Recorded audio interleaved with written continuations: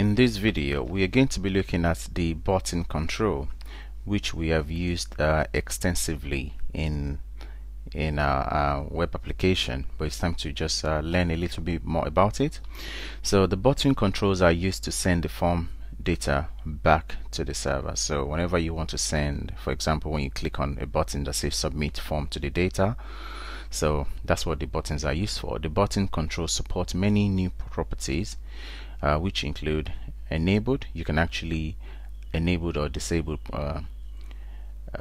the button control. You can use the enable control in every other properties of ASP.NET. What I mean by new is because this is the first time I'm introducing it. So you can enable it to be true or false, so which means if you don't want the user to click on the button until maybe a checkbox is checked, you can always say, oh, disable the button, but whenever the user check the terms and condition button, then you can enable it. So another property that we haven't talked about is the OnClientClick property and the PostBackUrl, which I'm going to be talking about in this video and in the next video, and also the text property, which we've talked about a lot. The two most important events button control raised are the click event and the command event. Both of these events are raised when the button control is clicked. We've talked so many times about the click event, so that the one that is raised whenever you click on a button, but we haven't talked about the command event, which we talk about in the future video. A very important property of the button control is the OnClientClick, which is used to execute a client-side script. What happens is, if you have a JavaScript and you want to execute the JavaScript before the click event of the button is raised, then you can use the OnClientClick property. To demonstrate the OnClientClick property of a button control, we'll write a simple JavaScript which displays a message to the user just before the click event is raised and the form is sent back to the server. Button control also supports Expando attributes. So these Expando attributes are passed to the web browser for processing if they are not recognized by the ASP.NET framework. So there are some attributes such as on mouse out. I mean, if you've written a little bit of JavaScript, you must have come across this kind of attribute for a button, so that on mouse over and on mouse out. So I'm going to demonstrate this for you as well. So I think it's time to actually go back to the VWD. So as you can see here now, I've written what I've done is a very simple page with a button and a label. So whenever I click on those buttons, so it will put a label. It's gonna set the text on the label to form posted to server. So we know that everything we have written in this page is inside a form, because if you look here, the body, if you check all of your pages, after the body tag we have a form tag. So the button is usually going to send this form, which is the old page, back to the server, because everything, all the ASP.NET controls must be contained within this form tag. So that means every time you click on a button, whichever button, it posts back the form to the server. So what we want to do is just display this text, this simple text on the label one.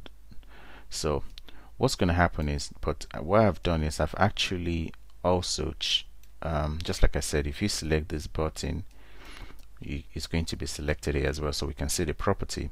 So I have written a simple JavaScript which returns, so that means it's going to pop out a message, and the pop-up message is the confirm message box, which is going to ask us, do you want to post to server, and it's going to give us the option to say yes or cancel. So we can either cancel the message box and not execute it, or we can just say yes. So if you cancel it, it's going to cancel out the on-click. It's going to cancel out this on-click event as well for the button. So unless I show you, you won't understand. So I've also set out this. This is what I call the Expando attributes. this is on mouse over. So when I place my mouse over the button, it's going to set the value of the text property to mouse over. And if I remove my mouse, which is on mouse out, it's going to change the text property to mouse out. So I'll show you. So let's run the website and see how all these things tie together. So as you can see, the original text I set for the button, for the button control, is click here. So you can see it's click here. I don't want to put my mouse over it. So, but if I put my mouse over it now, because I set the on mouse over attribute, it's going to say mouse over. So if I take the mouse out, it's going to say mouse out. On mouse over, mouse out. So as you can see that, but this Expando attributes are actually being handled by the web browser. You know, the JavaScript engine, the JavaScript processor inside the browser is the one that's handling it. As you can see now that this is working. So if I click on this button now, the one that I set, the JavaScript for the OnClientClick, is asking me if I want to post back to server. If I should click cancel, the click event of the button will not be processed, it will be cancelled. So if I click on cancel, as you can see, the text has not changed, even though I said the text to change every time I click on the button, but because we cancelled it out, it's not going to be executed. But if I should say OK, now it's asking of post to server. If I say OK, then it's going to say form posted to server. So you can use a little JavaScript or VB script, any client-side script. You can use it inside the button control property, the OnClientClick. So which other properties do we also have to talk about? Let's see. It looks like we have covered all the properties that I talk about in the presentation. So I hope you've learned something new about how to use the button in this video, and we're going to be talking more about other type of button in the next video. Thank you.